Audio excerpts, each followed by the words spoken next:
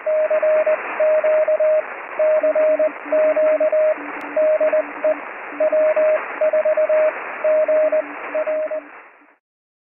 going to introduce our program manager, chairman, whatever we want to call it, Kevin, K4GTR.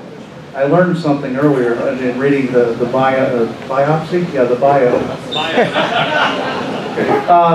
Kevin has been licensed since about the mid-70s, 1975. He was a novice, and his original call was WN4BNU. And then he upgraded to advanced in 76 and was issued a call WB4BNU. So then when the vanity calls became available, he changed to his current call, W4GTR. So that's explained, well, became an extra class, so that's explained in just a minute. He's got a BSE in electrical engineering from the University of Florida. GTR, Gator, right? Yeah, okay, that explains the call now. So this thing's beeping at me, so I'm going to move. I don't know if it's a Windows update or what, but so he was also the president of their Gator Amateur Radio Club, GARC, and I don't know if that's how you pronounce it. And he was responsible for resurrecting one of their repeaters down there. His career, his work career has been including Motorola, Panasonic, several other smaller RF technical companies. Currently, he's a manufacturing engineer with CommScope and specializing in Wi-Fi and other related RF technologies. Let me know if you need any help on this Wi-Fi presentation. No, he ain't gonna need it. His main interests are amateur radio, UHF, VHF, propagation and mountain topping. You climb summits? Climb summits, 6 meters, 160 meters, rack chewing, antenna design and installation, and just general operations. So without further ado, for Wi-Fi for hams, please welcome Kevin. Thank you very much, Joe. So Wi-Fi, going to go, one of the things I want to bring up about this, I'm sure there's some people out there who are Wi-Fi experts. Any hands out there? People who really have worked with it pretty well? All right. Well, I brought this up as far as Wi-Fi for hands because I wanted to kind of take Wi-Fi, which to many people is like black magic, and put it in terms that a lot of ham radio operators deal with. I mean, it is a microwave. They operate in microwave bands, of which many hams operate in microwave bands. And not only that, propagation, very similar to what we experience at UHF, a little bit worse as you get up into the higher frequencies. But there's a lot of similarities between what's done in Wi-Fi, and I'm not going to go into all the software and everything else that goes onto it, but I am going to touch on some things to give you some ideas of some of the modulations. And I see what you mean about the beeping. That was me, sorry, I'm muting. Timer is done, that's what this is. Just close my lid, Kevin. Oh, just close it? Okay. I don't know how to stop it. Nope. Is it me leaving? No, it's a timer. Let me just go ahead and dismiss it. Just dismiss it. Otherwise, I'll hear that the whole time. And yay! All right. So anyway, I won't hear that thing. You may not hear it back there, but I can certainly hear it here. Well, good. Can you hear me okay? Throughout? Okay, excellent. I want to make sure I'm talking loud enough. So as far as the history of Wi-Fi, I used to think for years that it meant for wireless fidelity, which is really another term for that could be, this is making a cell phone call to your spouse versus wireless infidelity, so you don't want anything like that. I know, bad joke. But anyway, the person who coined the term Wi-Fi, if you remember back in the hi-fi days, high fidelity stereo systems, it was kind of a pun on that. And that's something I learned today as I was doing some of my research, because I was originally said, yeah, it came from wireless fidelity, it was short for that, but it really isn't. So, but Wi-Fi had its early roots actually with a joint venture with AT&T and NCR to wirelessly link cash registers to be able to exchange information. Eventually the IEEE got together and they created specifications to go ahead and use initially the 2.4 gigahertz ISM band, which I'll go and show you a little bit later. that band also is a ham radio band. In fact, there's some ham radio operators that have used some of the Wi-Fi frequencies, done mountaintop to mountaintop, 30-mile range and stuff like that. But you can do that with amateur radio. You can't do that with Wi-Fi. And if you get a Wi-Fi box and say, hey, I'm going to go ahead and operate this as a ham radio unit, it's going to be really tough because the people who develop these products, they have encrypted software that just, you're not supposed to be able to hack it. Because one thing that the FCC really frowns on is if this is an unlicensed operation, you don't have to have a license for Wi-Fi. Amateur radio you do, especially if you're going to kick power up above the 4 watts that you would end up having. So if you're going to run a lot more power, you would have to have a license. You've got to be able to go in and break it and change it around. And like I said, the FCC would really frown if you're not a ham radio operator and you're putting on 100 watts. And at 2.4 gigahertz, you really don't want to do that because there was an IoT product that I did, Internet of Things. It was a module that was another company that I worked over in Smyrna. And we were doing some testing of this particular module and hooked it up to an antenna. And the thing would put out about 23 dBm. So it was about, I don't know, it was a little over 100 milliwatts, 200 milliwatts of power. I had my hand near the antenna, and it was getting warm. My hand was.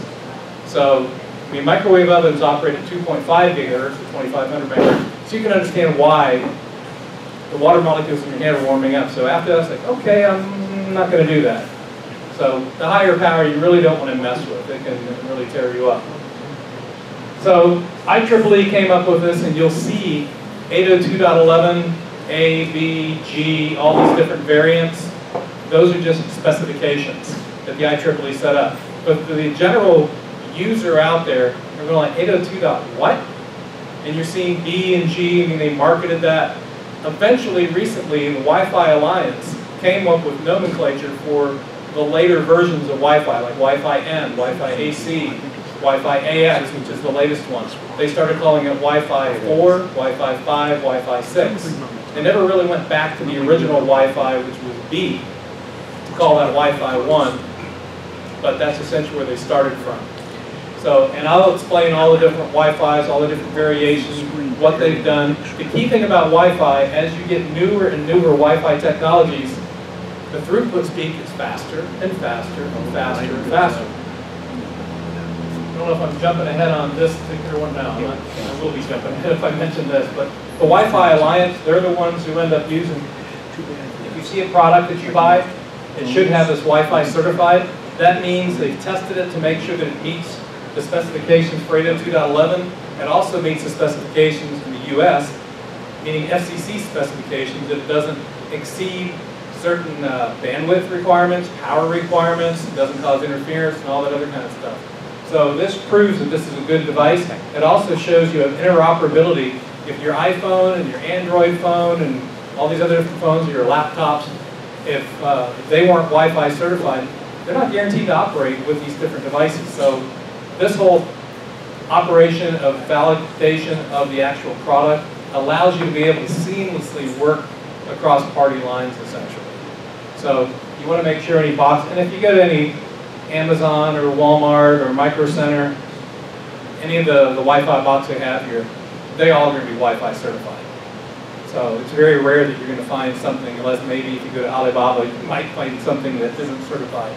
And you may be illegal for that. It may operate out of band, it may do some other different things that you shouldn't really do. Brody and Schwartz had this presentation that they did, give them credit for this one. And at the very end of my presentation, you'll see a bunch of hyperlinks, so you can click a lot of these different things that are available. But I thought this was a great view, and I've actually taken different of these screenshots to hone in, because you can't see this from your distance there. But this blue line that you see going here, this is basically the mainstream of Wi-Fi that is the consumer type of Wi-Fi device. You have some other different Wi-Fi, Wi-Fi for automotive. This one here, 802.11 AD, that operates at 60 gigahertz for very high speed, but very, very short range. The 60 gigahertz happens to be the natural resonant frequency, the oxygen molecule. So as you can see, it doesn't go very far. Maybe 10 meters, and it doesn't go through walls much at all. So there's just different types of Wi-Fi they've come up with. It's not just the main stuff that we're dealing with. But what we have here, you started off with B, then went to A. I guess they were working on A and had to get that going. I don't know why it was backwards what it was, but A happens to be your 5 gigahertz band. B, which is a 2.4 gigahertz band, was more readily available. And the ISM band, and I'll go through some of the acronyms a little bit too, that's industrial, scientific, and medical. It's a license-free band. It also has to encroach on an amateur radio band. So they kind of, there's so much crowded traffic on that band now that it's really useless for amateur radio use. But those are the different iterations, and everything gets faster and faster and faster. And I'll be going over some of this stuff here as far as the future of Wi-Fi and why you'd be interested in this. So one of the things that they've done with Wi-Fi to help increase the speed is have what they call spatial streams. Now we all know when we get on 2 meters, you go to talk, say you're on simplex 146.52, and you're vertically polarized. The HF contest comes around. Somebody else is horizontally polarized, you're going to get at least 20 dB of attenuation just because of the cross-polarization of that.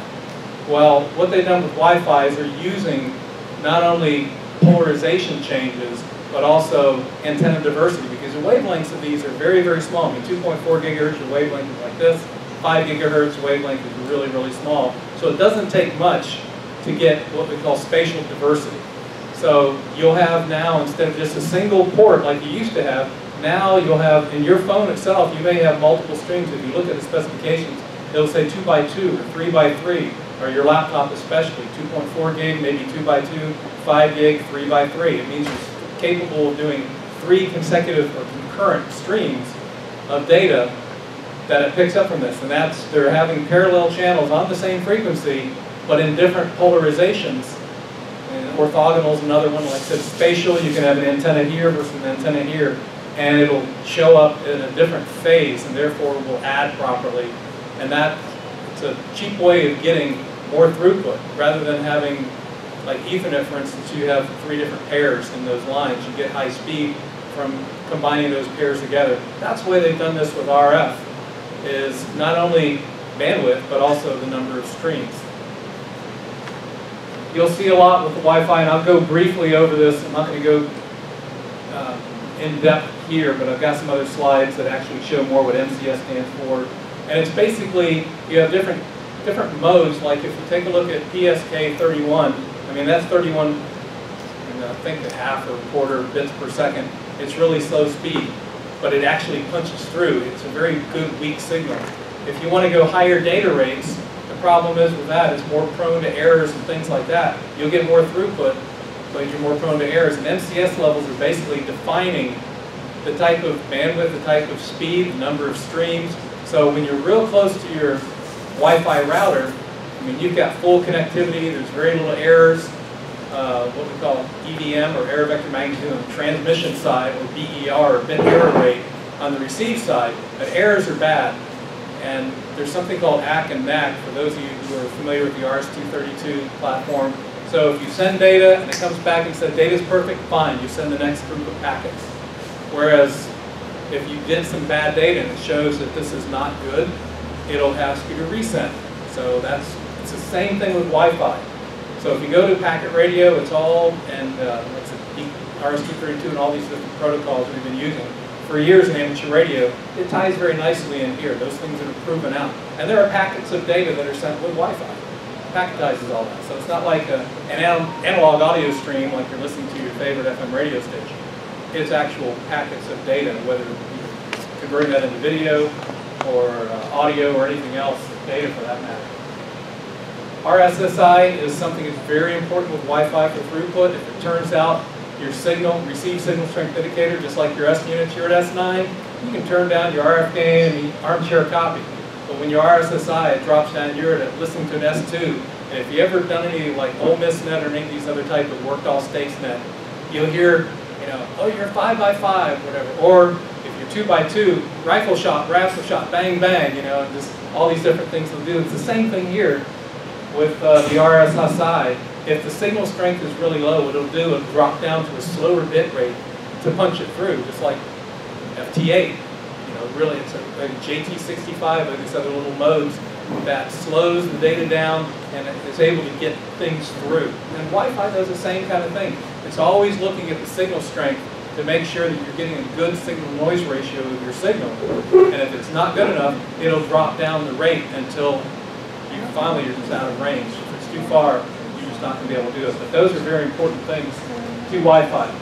There's different modulation types that they use as well. I'm not going to go into great details with some of these other ones like CCK. Those are done with Wi-Fi B and G. And then they started, they had direct sequence spread spectrum in the very beginning, frequency hopping. But then binary phase shifting, you should be all familiar with that. That's BSK31. And then they end up adding some other higher speed, and I'll go into QAM, quadrature amplitude modulation, OFDM, and OFDMA is the latest one that gives you really high speed. And it's just very efficient use of spectrum. Just like I gave my presentation with television a while back, you've got a 6 megahertz TV channel. When you were analog, it was 6 megahertz. With digital, it's still 6 megahertz. But they found ways to cram more information.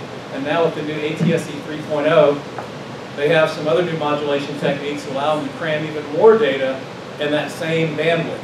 And that's what they're doing here with Wi-Fi as well. So the different modulation schemes are becoming more efficient. They're becoming more critical because errors, you don't have as much room for wiggle room as far as errors. Like you're in a crowded room and you can barely move around. That's as much room as you can do, and then you're out of error. And you'll see a full slide that I found from, I think it was Rodian Schwartz that had this as well. And it's a really good graphical display that shows you the importance of your, what we call EVM, or error vector magnitude of the transmission system, and how the errors will affect your data. Am I losing everybody so far? Are y'all kind of... All right, I'm trying to keep it down. If you have any questions, by all means, stop. You need a repeat on anything. Anytime you want, just raise your hand. You talked about the polarization. Yes. But like, does the polarization of my phone change as it does. I move around? It so does. How does that? Well, but your phone, you'll probably have 2 different antennas at least, one horizontal, one vertical. In fact, if you go to a cellular site, it used to be they had vertical and horizontal antennas on their arrays up in the cell phone tower. Now they do their 45-degree angles. So each of the transmit antennas, they're transmitting on both antennas active at the same time. And that way, because nobody's ever sitting there with their, like with a handheld you will. You make sure your handheld's vertical. You're not going to do this with your handheld, you're going to be this. But a cell phone, you don't really know what your polarization is. So they've taken care of that with the cellular antennas at the base stations, cell towers. If it's got both horizontal and vertical components as one antenna, well, it doesn't really matter where you are, it's going to pick up both. And that's the same thing with Wi-Fi here. It may end up switching. You have, where one antenna would be to stream 1, another antenna would be stream 2. When you flip your phone, it just swaps over and now becomes stream 2 versus stream 1. But they just swap back and forth. But you're always going to come too close. Yes. Okay. Any other questions? Alrighty. Some other acronyms in the industry, you're going to hear AP. Well, this is nothing more than your wireless router. AP is an access point. It just, here's a point. You'll see, go to any office complex, you'll see these antennas in the ceiling. Those are access points.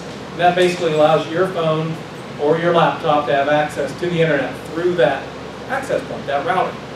And each of those routers are then connected through wires, Ethernet, that end up going to a main server somewhere.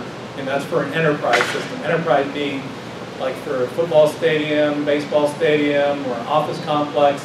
Those aren't just like what's in your home. What I'm talking to you about is more what's in your home. But regardless, they're still called access points. All these other different things, you can look at them later, but SISO, single input, single output, that's just very simple. Your phone to your router, and that's it.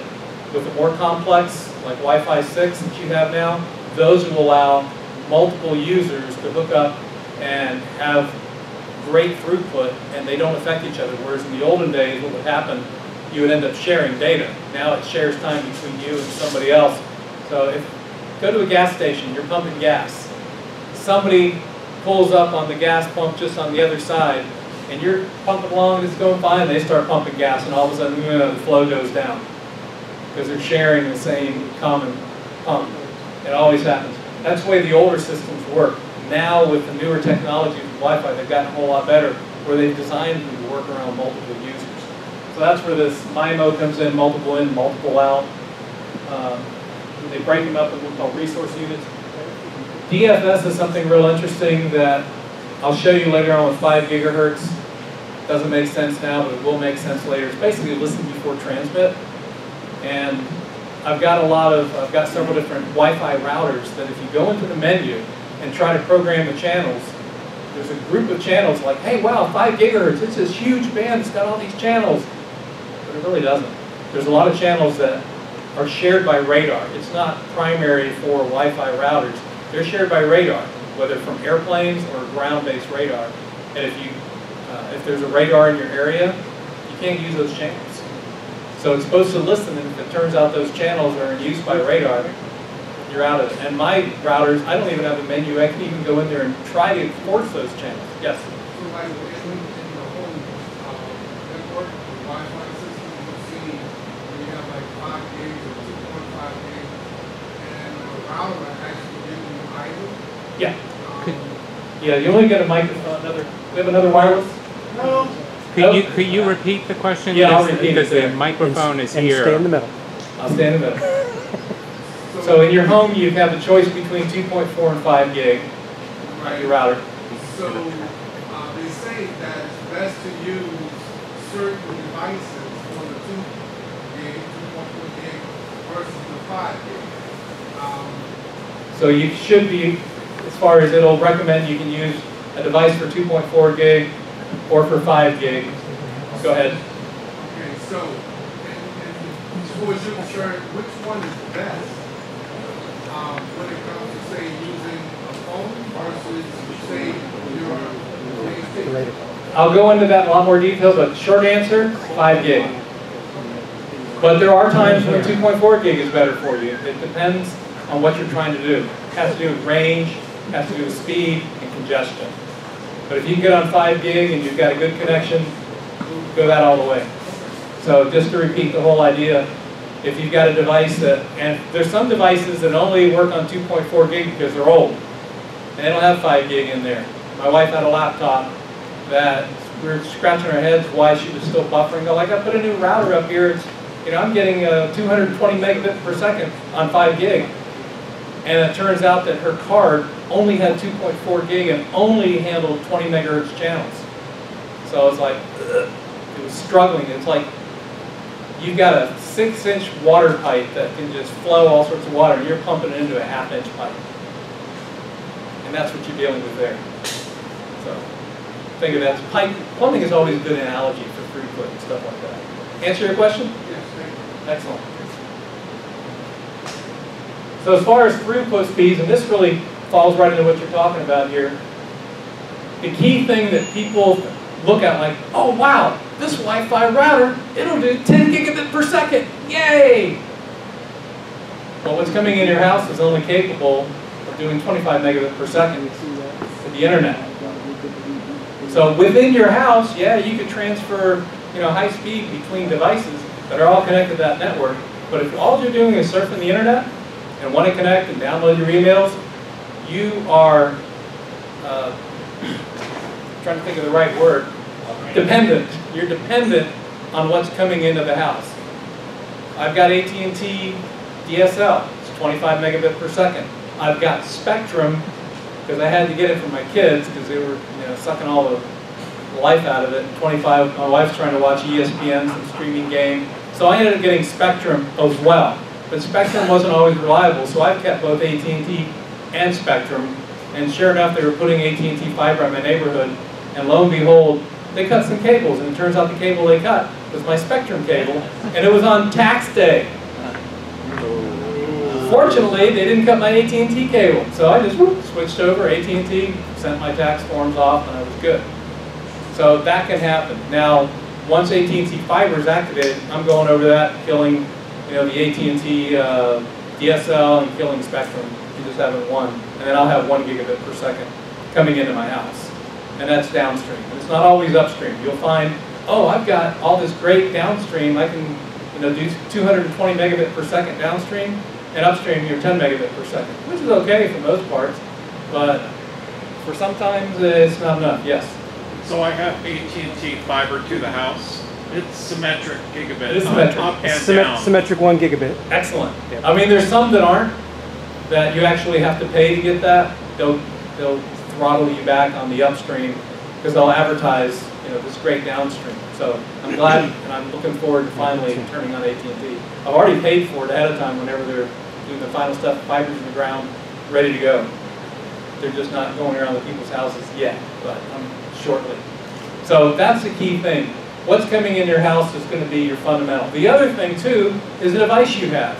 If you have an iPhone 4 instead of the latest iPhone, I mean, you're going to have something that is probably only has 2.4 gigahertz in there, probably only 20 megahertz channels, and we know the wider the bandwidth, the more data speed that you get. It's like with an amateur radio. When you're talking CW, you can get a certain amount of speed. As you go into, you know, wider bandwidths, a packet, for instance, take a look at some of the packet that's out there. You can get much faster speed when you go to wider bandwidths. It's just the way it works. So, what was I mentioning about this? Oh yeah, your devices. So to make sure that your limiting factors are not just what's coming in your house, but also your devices themselves. Take a look at those. If it turns out you got slow speed, like my wife's laptop, go ahead and get a new card. For like 15 bucks, I got a new card, swap it out, plug it in, now she's happy. It's got great speed, operates with 5 gig, and it was, I don't know why, it was an HP laptop. It wasn't that old, but it had an old card in there. So you got to take a look at what you have to make sure you have the capability. If you can get on a higher bandwidth channel, obviously that's going to be better if you can get on 5 gigahertz, because, and the 2.4 gig, you'll see some interesting stuff there, besides being a crowded band. But if you can get on a 40 or an 80 megahertz channel on 5 gig, you have so much more throughput. And these, what we call MCS tables, you'll see the actual theoretical speeds you can get per stream, you know, on 80 megahertz channel. And then there's even some that are 160 megahertz channels. Not too many APs actually work on those particular carriers to get that kind of wide bandwidth. Most of the ones you get out there are 20, 40, 80.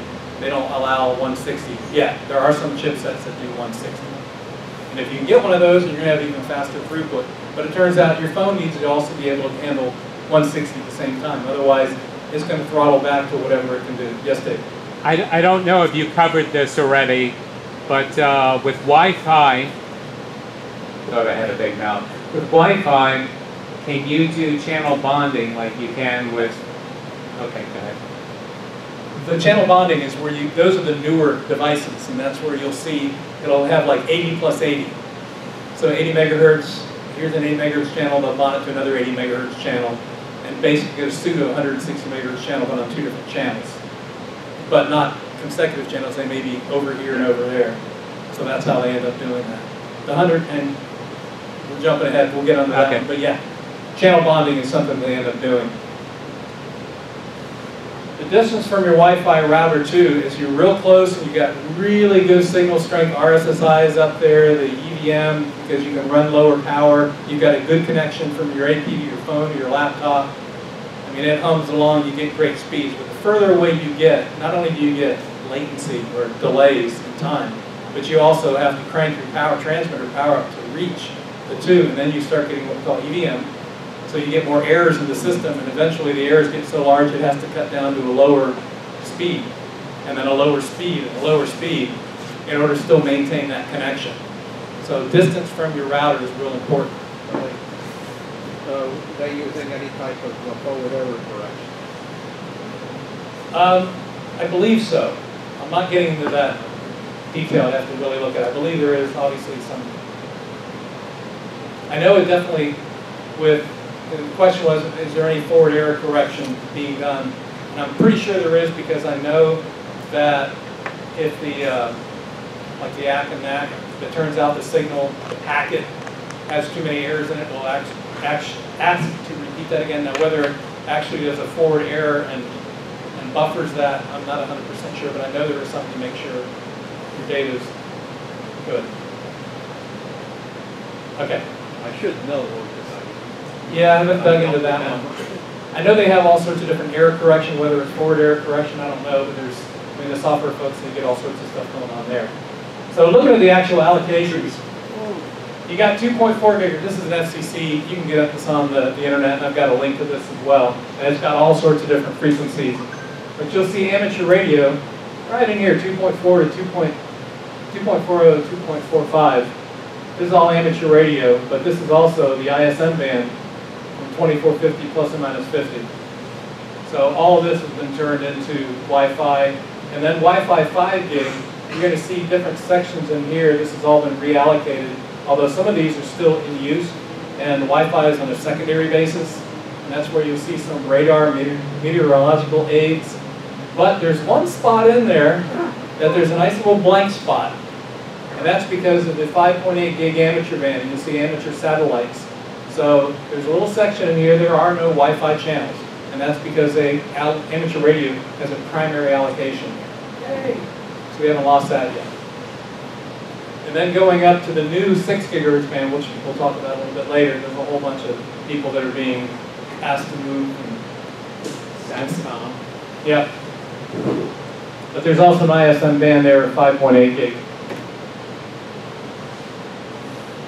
So 2.4 gigahertz channels. You'll see where, oh, I've got a 20 and I've got a 40 megahertz channel bandwidth option.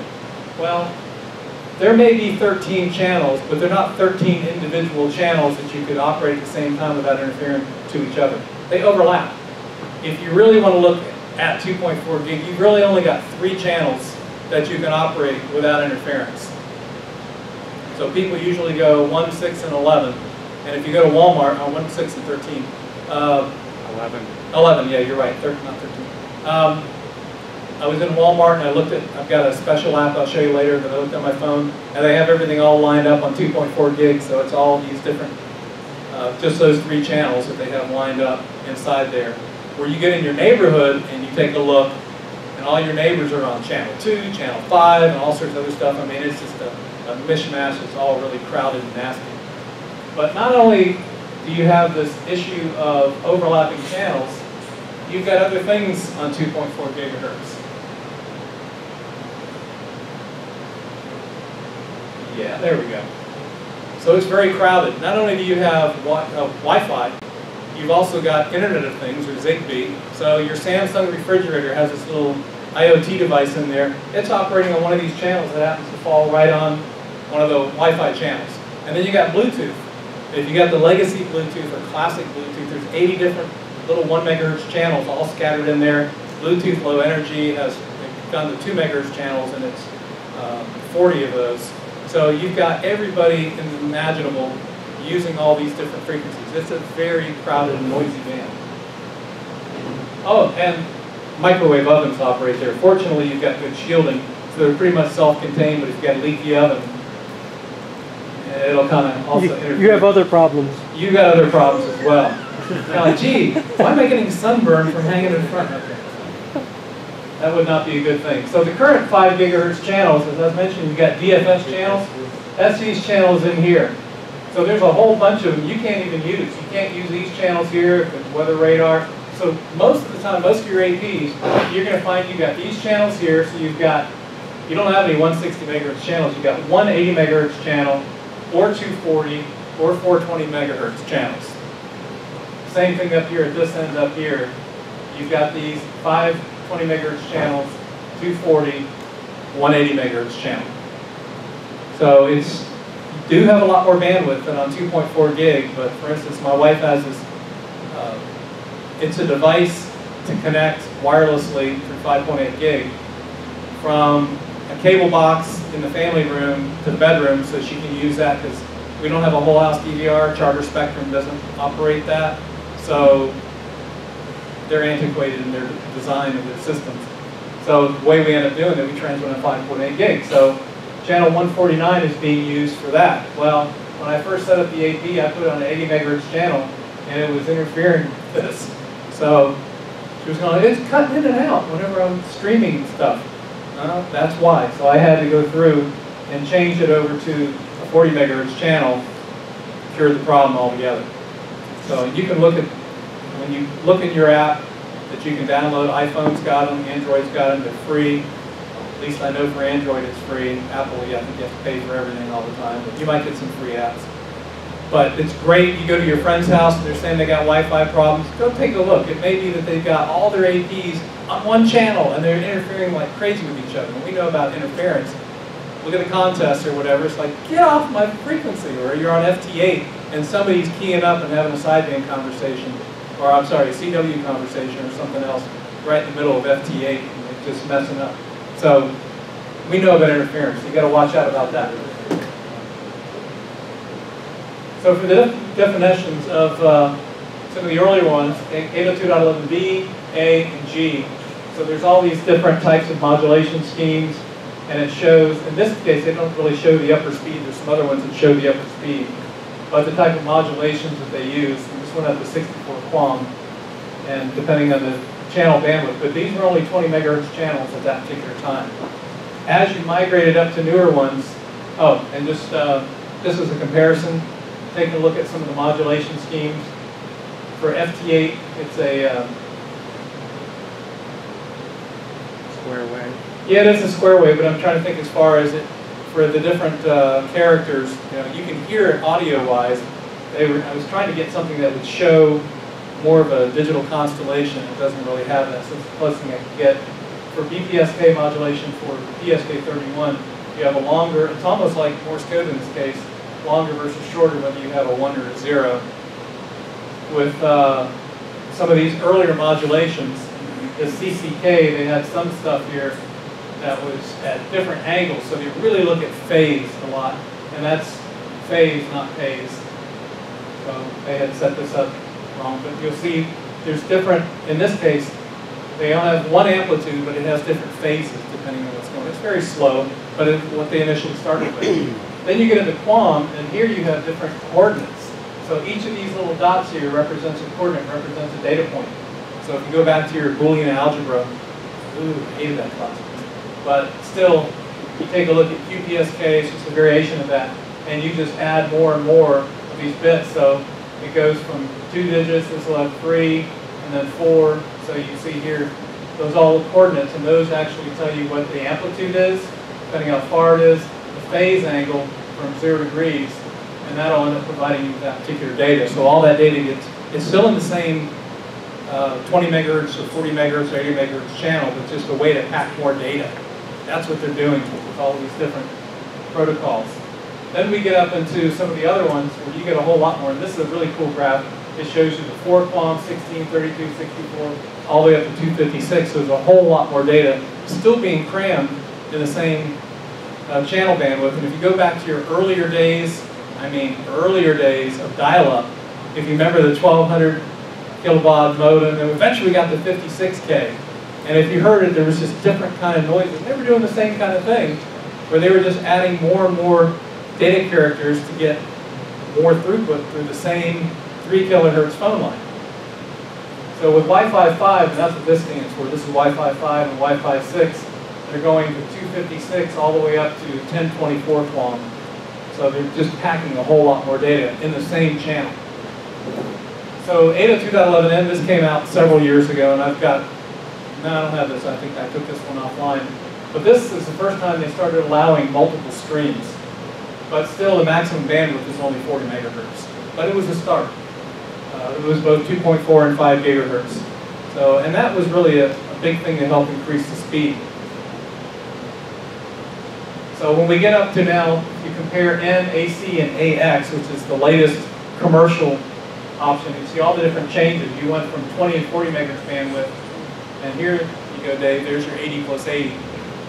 So they've got all these different bandwidths. They've increased to give you a lot more speed, different modulations, different subcarrier spacing, all these different things, different streams. They went to an 8x8, and then here's your theoretical max data rate, 540 megabits per second to almost 7 gig per second to almost 10 gig per second. So the whole idea is more speed, more speed, more speed. Still, you got to make sure what's coming in your house has decent speed.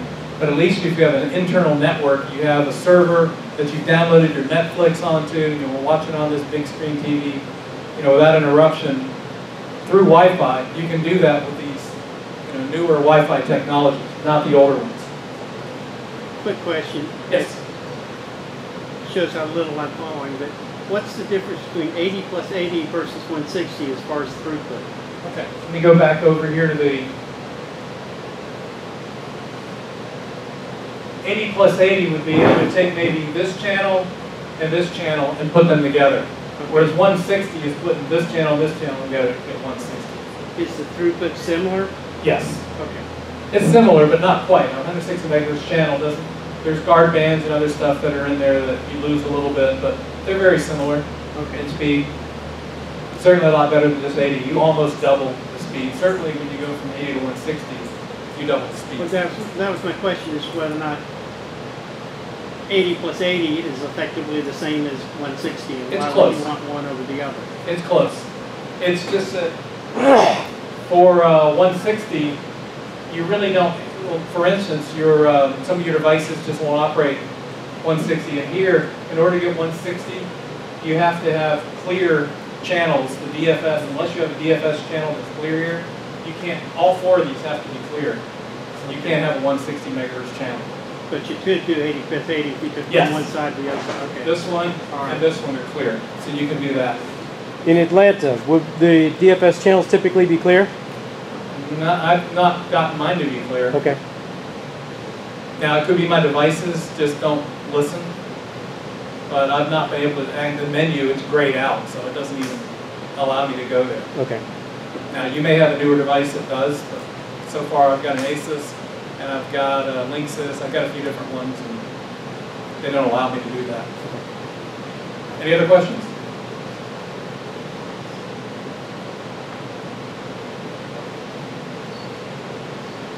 We won't get into this. This is, like I said, much more detailed. This is if you want to look at it for reference. OFDM, that's what's used on a lot of the later ones, and it's a lot higher speed. You have a bunch of different little subcarriers that allow you to be able to pack more data in there. But this is the newest one, AX. They have what's called OFDMA, orthogonal frequency division multiple access. And what that allows you to do, here's Steve, this is you. And Steve, this is you. And then Dallas, this is you. So all these different, they break up the different channels into smaller, what they call resource units. So you can all operate on that same Wi-Fi router, or AP, at the same time, but a lot more priority to you, Steve, OGY. So then you end up scattering these throughout. I'm a hog. Yeah, so you're a data hog. And so the data hog gets a whole lot more of its time, and they shuffle it around, and they pack it in here such that it's really more efficient use of the spectrum. There's no dead time. It's all this data that's packed in there, so it allows you to be able to pack a lot more users, get more speed, and just, it's better utilization.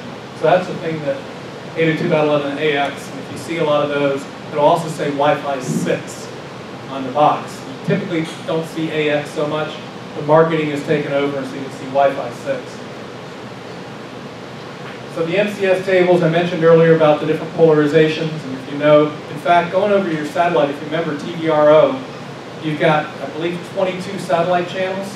24. 24, okay, it's been a long time, but it's 24 channels, but they're able to double that by, here's the antenna, the actual driven element in the antenna feed horn. 12 and 12. Oh, 12 and 12, okay, thank you.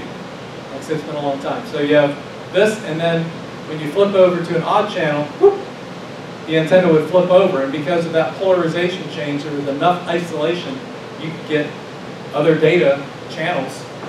So you had HBO East, flip it over here to HBO West, or whatever, from the Galaxy geosynchronous satellite up there. They do the same thing here with polarization. You get a lot of attenuation of the signal depending on the polarization. If you have a good antenna, 30 dB. Yeah, in free space, yeah. So this is a really big MCS table, and this is basically going through a bunch of different streams. So I zoomed in on this one, and you can take a look just for 3 streams. So it shows the different streams, the different types of modulation that are used with each of these different, what they call indexes. That's just a reference, but it shows all the different coding. And here's the thing that you care about, is what kind of speed do I get for an 80 megahertz channel with, and this is guard interval, it's just a delay time, the space you put in between there. So you can get basically 1.8 gigabits per second of speed. The coding is probably the FEC code. Probably. I'm not a big code expert on that one, so I'm hard to decide. But for 160 megahertz, you can see you're doubling. You get 3.6 gigabits per second with just 3 streams. So that really makes a big difference. And then when you get up to 8 streams, almost 10 gig throughput. So that's the whole idea. The more streams, more parallel paths. This is like a superhighway. I hate to equate it to 85, but if you remember, 85 only had 2 lanes of traffic in each direction. You can only get so much traffic, but theoretically, as you expand where it's now 4 lanes on each side, hey, you should be able to get more through, we get more traffic through. And as you get more and more lanes, you get more and more traffic through. And that's essentially what you're doing here, not accounting for accidents and stuff like that, which would be where you get data smashes into each other, then it tends to slow the traffic down a little bit. But it's a very similar operation as far as looking at different channels versus a highway. So propagation for 2.45 and now 6 gigahertz. 2.4 gigahertz has the best range just because it's a lower frequency. Just like 6 meters has a better propagation range for ground wave coverage than 2 meters and especially UHF. Similar type of situation here. With 2.4 gigahertz, you have better range. Problem is, you mostly have just 3 20 megahertz channels. You got a lot of congestion, so it only gets out so far because then you start getting interference from other of your neighbors who happen to be on there and other devices, and whether it's IoT devices, things like that. The higher you go in frequency, then metal objects really start affecting things. You get reflections. If you've got metal studs in your walls versus wood, that affects it. Don't put an AP router behind a TV. Not a good thing because there's all sorts of steel cage in there, and it doesn't like it. Just like you don't want to have any of your amateur radio equipment behind a Faraday shield, essentially. You want to make sure your antennas are in the clear. So it's the same thing there. Now, Wi-Fi is not as susceptible to natural noise and other types of noise interference that we get on HF, and even on low-band VHF, lightning, for instance. As you go higher in frequency, I mean, a lightning storm, other than getting direct hit, you don't really hear the crackle in your radio like you do on 160 meters in the summertime. So it's really bad there. 2.4, you don't really have all that, and 5 gig, you don't really have all that. It's really more attenuation. It's definitely line of sight. It doesn't bend. And at 2.4 gigahertz, you also have a lot of water absorption. And so it's only meant to be line of sight for a short distance, which is why it is what it is. So the power tables, well, the FCC wants to make sure they're looking at EIRP or EIRP.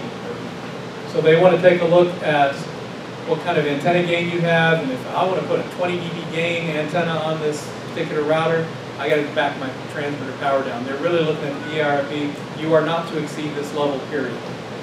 So depending on the antenna that you use on your device, in fact, you'll notice most of your APs that are out there, you can't change the antenna. There are a few devices where they have what they call reverse polarity SMA connectors, like your Balfung radios, similar type. It's the same type of antenna connector. You can swap them over with some other ones, but for the most part, they have it fixed that you can't go in and hack it and change it without damaging it. So there's all sorts of crazy formulas. If you want more details on these tables, there's a real nice set of tables on this particular website. Different antennas. Some products have antennas that are all internal. If you take a look at Xfinity, they have their box and it's all internal antennas. And then you got some other ones, some ASUS routers and stuff like that, have this whole rash of antennas on the outside. Some of those are like maybe 3 dB antennas, 5 dB antennas. Some of them may even have more. This is a dual band antenna. This is dual band as well. So this is 2.4 and 5, 2.4 and 5. Coaxial dipoles get a little bit better gain. But at the same time, they'll turn the transmitter power down because extra gain just means you still can't exceed this EIRP level. It is what it is. Just like with amateur radio, you want to make sure you may have 1500 watts PEP, but you also need to make sure that you're not going to exceed a certain RF environment. I forget what that was called, the sort of exposure. Thank you.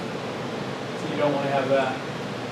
This one device that I have that transmits between the family room and the bedroom, so my wife will watch stuff. I got one of these devices, a 10 dB panel antenna, and it does have, that device is meant to remove the antenna, so this worked out great. So I have each of these aiming at each other, and it gets through the floors and gets through the bathroom, shower, and everything else, and it works fine. Yes? So being in the market for a new router, does more antennas do anything for the actual router per se?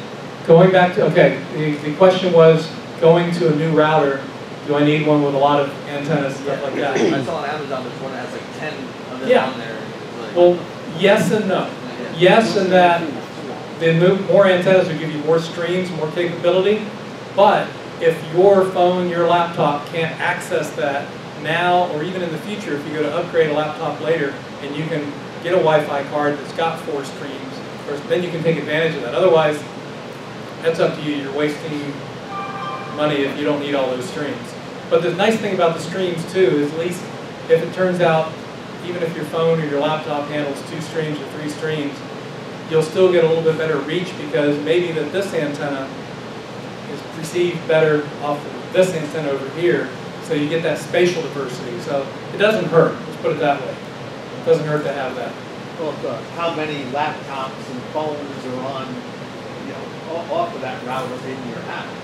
Well, that's the other thing too, how many phones and laptops are on that router. For the newer devices, if you use 11AX, it can handle multiple units, whereas some of the older, like N, really is 1 unit. You're sharing time, it gets to be kind of slow. The multiple antennas help there too. Yeah, they do. Multiple antennas will help there too, yes. So if you have multiple units, if it's just you, but if it's multiple, it always, it helps. Yes, it does. Any other questions before I move on? What did you say that plug-in was? This right here, I got that from Amazon. It was like 16 bucks. It's a 10 dB panel antenna, 10 dBi on 5 gig, and it's less than that on 2.4 gig, but it works on 5 and 2.4. I'm using it for 5.8 gig, and it made a huge difference in getting a good signal between the transmitter and the receiver, because it's actually a transceiver design. The remote control actually will end up talking back through the unit down there, and there's a little IR module that plugs into it, so it is two-way. It works out well. So if you want to end up sending your signal in one particular direction, it does a great job.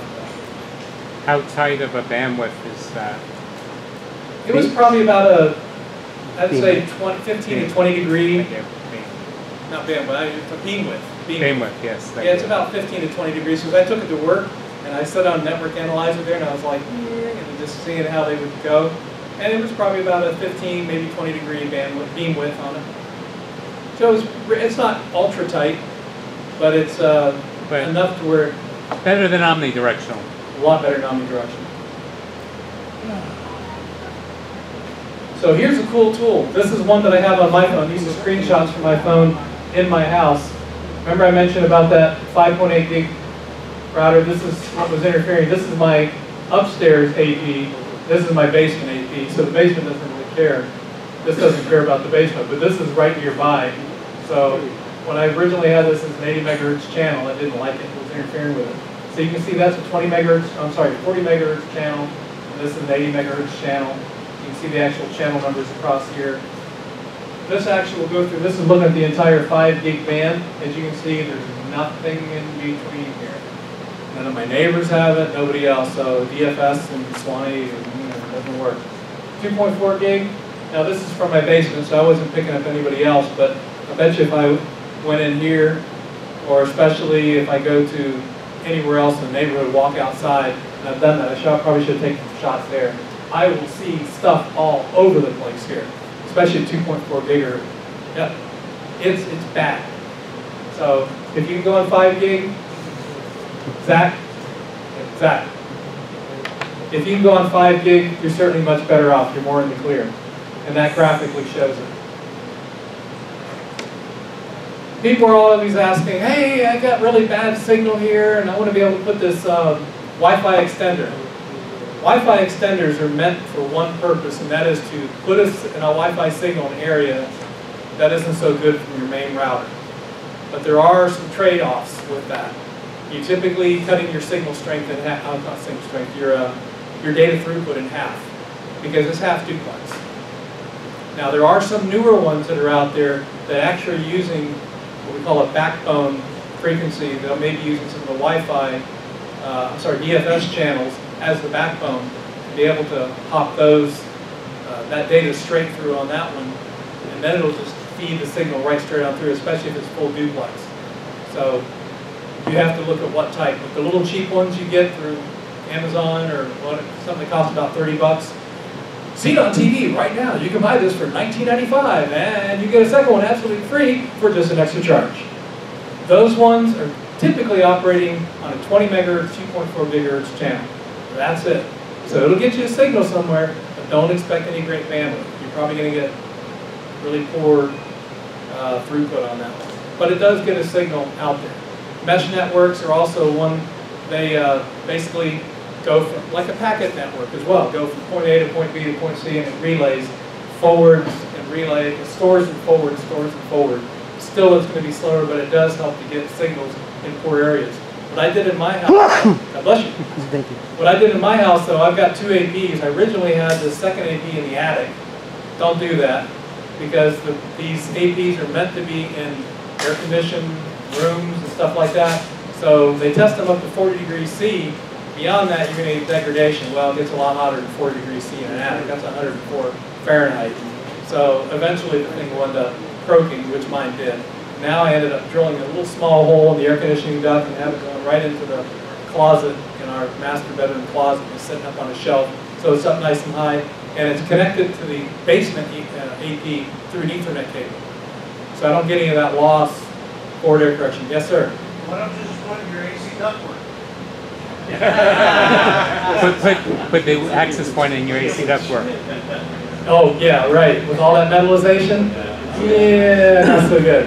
Well, can you use the ductwork as a ground plane and put the antennas on that? Waveguide. Waveguide, yeah, there you go. Then I have to get right in front of the AC for it to work. So the question was, for those of you online, why not just put it inside the AC ductwork? Yeah, I don't think that's going to do too well.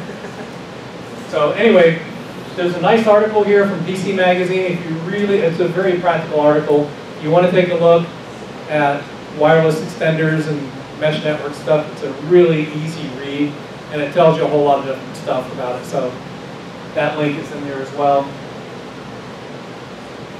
So as far as putting a Wi-Fi router in your house, if you can, put it in the most central location of your house.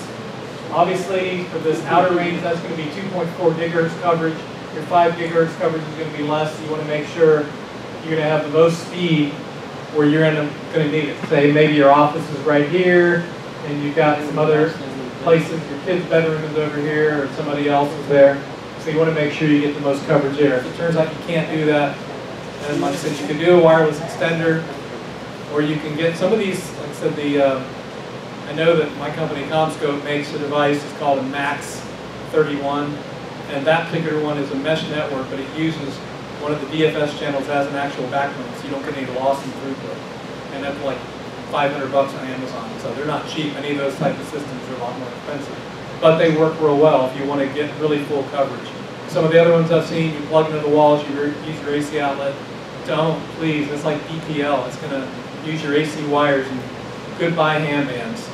So you don't want to use that. Yes, sir? So you said those like those pods say that Xfinity offers, you say that's not good? No, those are what? I'm not familiar with Xfinity offering, but the pods, the only one that I know of is one that my company actually makes. It connects through Ethernet. It's an 8x8 Wi-Fi router. I don't know of any other pods. Now, there is another company that has these little Wi-Fi, plug in the wall. Now, if they're using the house wiring, that's bad. If they're if it's not using the house wiring, then it's a Wi-Fi extender. Then it's going to end up having half the speed. But if you've got it on a 5 gig channel, then you're still going to get pretty decent speed. Oh yeah, you don't want to use one with house wiring. It plugs in, but I don't believe it is. When we set it up in my brother's house, I'm pretty sure it's a Wi-Fi setup. Okay. But it integrates with their particular system, so it's a little more. You got a master and slave kind of situation? Well, it's a little more fine-tuned because yeah, I want to say it's mesh. It's actually set up with their thing. It's not like a third-party extender. Gotcha. Question? I was going to say the house wiring, what they're trying to do is the control panel matches the It's true. Making sure you're on the same branch. Right. For your house wiring, just to explain, whenever house wiring, you got 220, but that 220 is two different 110 volt legs. And so if you end up having your Wi-Fi, if you're using your house wiring for your RF communication, it doesn't necessarily jumper from the one leg to the other leg, unless you put a capacitor online, and then you can do that RF-wise. But don't just get any other capacitor. It's got to have one that's made for that with a high voltage rating. Yes, sir. Another question is where does things like security cameras, things like borrow and whatnot, if they're boxes? Security cameras. Security cameras, the ones that at least I've dealt with, run on 2.4 gig. So they're interfering with their They can. You know, that'll just be another thing that'll interfere with some stuff. So you got to watch out what they're on for. I'm going to try to speed this up because we're running kind of late. So, so what's next? Wi-Fi 6E. This is the beauty. You've got a whole lot more channels. Remember this 5 gigahertz down here? Well, now we're going to add almost 1,200 megahertz of new channels. And here's where you really will have true 160 megahertz channels. So you'll be able to get some tremendous throughput on this. This will be what's called Wi-Fi 6E for extended. I don't think there's any commercially available products on that. I know they're being developed right now. There may be some early stuff out there, but you'll see this in the next 6 months. Wi-Fi 6E products. It's $700 router. 700. Oh, 700? Yeah, they're going to be expensive. Any of the few early ones that are out there. They couldn't have called it Wi-Fi 7. Well, there is Wi-Fi 7 now. There's 6E because they already had Wi-Fi 7. Wi-Fi 7 is still using those same 6E channels. And in fact, 6E channels, there is no 20 meg. Well, I think there is 20 megahertz channels. Yeah, they have 20 megahertz channels. Wi-Fi 7, though, is only going 80, 160, 320. And it's also going to 4,096 QAM to give you some tremendous speeds, as much as like 40 gigabits per second. Now, vector error magnitude, just want to show you real quick. You're in a crowded room and you like your space, so picture these are all sorts of people standing in there. And if you end up, you're trying to identify, okay, I'm on this square, so I'm on 1001. Somebody else is standing over here, but if somebody moves a little bit and gets into your space, that's an error. And that's what happens. You have this, here's where you really want to be, and there's where you're actually measuring it. So you're going to have this much error in a certain type of distance. So your target is here, but if your signal is actually ending up somewhere over here, that's a certain amount of error. The more you get out of that area, now you're going to have errors that you get so many of them, you're going to have to slow your speed down in order to get down. Because here, the higher speeds, this is an even smaller footprint. So you have to go down to a slower speed or a slower speed. This is a real good graphic that kind of shows you, speed-wise what's happening. And some of the amateur radio protocols for packet do a similar thing. They all end up slowing down because getting too many errors. Now 320, there are some 320 megahertz channels with Wi-Fi 7, but once again, they're overlapping. Now Europe, they're starting to expand. We don't care about Europe right now because we're here in the USA. So as far as this Wi-Fi, everything's been about USA Wi-Fi. We've got, definitely, you can have 320 megahertz channels, either these three or these three. Pick them. And you can have some tremendous bandwidth if you end up needing it. This is another really cool chart that just kind of shows you where we were with some of the older ones and just a three-dimensional view of how much faster everything is speed-wise. Power levels as well with Wi-Fi, everything's in dBm, whereas we're used to watts. So just convert all those, but this shows the different power levels. 6 gigahertz operates at slightly lower power levels, and there's some complicated formulas I'm not going to get into here. So here's my references there. I thought I had another slide that was showing the power levels for 5 and 2.4. No, I went over that already. Okay. Anyway, any other questions? Yes, sir. Backing up a little bit to extenders. Yes. Backing up to extenders. Talking about you've got a 2.4 extender. Anything like Absolutely, but you may have more loss. Maybe the 2.4 gig doesn't get out. I mean, it gets out, but the speed is slow. If you can end up putting one of those patches, it will allow you to do that. No, this is You may power. not be able to change the The antenna. wise But you can cams. also build your own little reflector if you want to, and actually aim the AP that's They in the record on arm, a card. and actually direct the signal well as to going make to your the antenna internet. more directional. Did you used to make those up with coffee cans? Yeah, you can do that too. You can play around with it. You get more directional. Because I did it with my brother's man cave, his barn out down in Florida. I had to get it as high as possible. Get it as in the clear as possible. He had his Wi-Fi router sitting on the floor of his house. It's like, no wonder you're not getting out very well. So I elevated it and put it in a higher location. You know, just get it as high as possible, in the clear as possible. So that's what you want to end up doing. And I've got a PDF of this, so I'll be able to send this. Who do I send this to? You? Okay, I'll send this to you, and that way you can put it up and all these references and everything else. So with that, thank you.